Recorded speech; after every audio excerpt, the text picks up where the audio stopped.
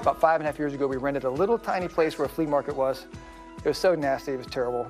And then we made a little home out of it, and then people started to hear about us a little bit, and then we went to a little bit bigger, and then we ended up here.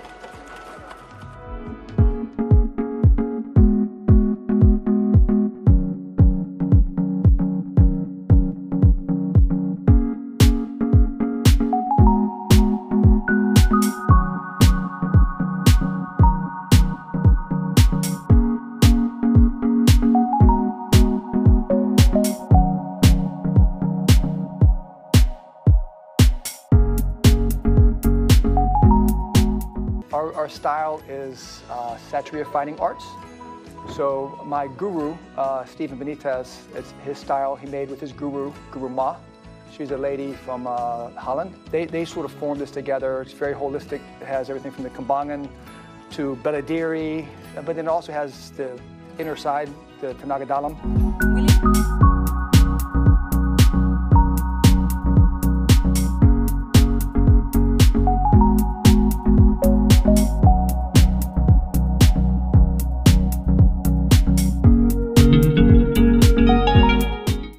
I like things that really look cool, like jumping around, sparring. It's fun. I like flowing. I like flowing more than put together jurus. I like the flow, like Kembangan.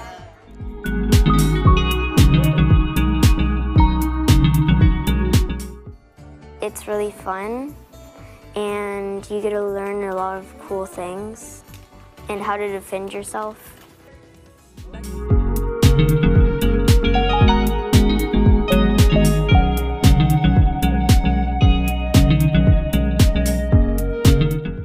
It's more than just a community to me. I mean, it's kind of like become like family. So we have this kind of like family tree that we utilize, that every time we get a new person in, we'll put up another thumbprint, whether it's the father, the mother, the daughter, the son.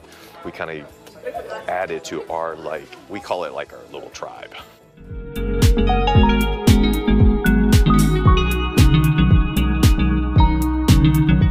So I want my people to know where it comes from. You have to understand Indonesia to understand where the art comes from. You know, these low stances we talked about, if I'm in a rice paddy and this guy comes over, I can't be all up top. But if I'm somewhere where there's like little walkways through the village or the jungles, I have to be able to fight up top and defend myself. So when you understand the geography and the 24-hour cycle of Indonesia, wherever you're at, your art will have to fit.